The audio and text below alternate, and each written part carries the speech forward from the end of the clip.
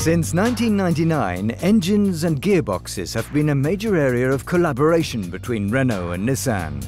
Whether it be through co-owned powertrains that are developed together from the start, or through cross-exchanges where the element is developed by one partner and used by the other, this alliance strategy has already paid off.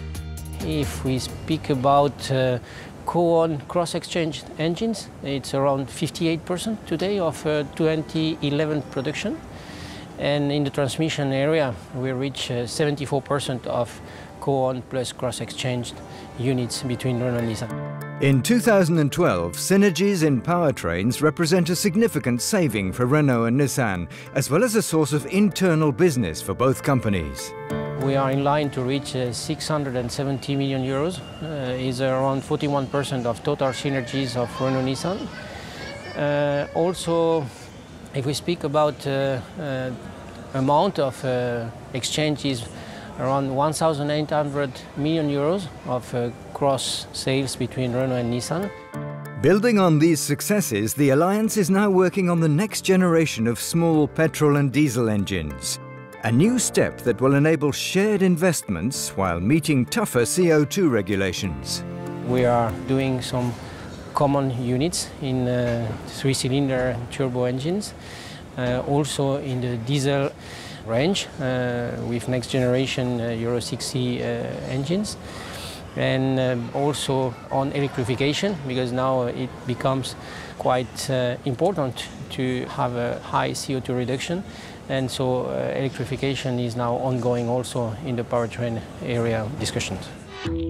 Cleaner and more cost-effective, these new engines will benefit both entities. A synergy policy that will also result in reducing diversity and overlaps.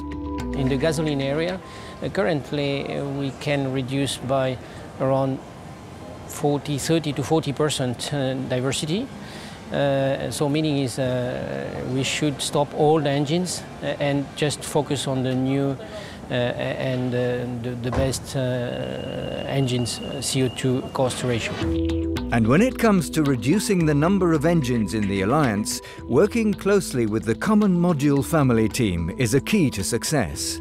When we have the same engine bay and underbody for Renault and Nissan cars, when one develops, we are sure the other one can use. Another example of the upstream approach is the A-Entry vehicle project in Chennai, where Renault and Nissan will develop one single vehicle for both companies with one common powertrain.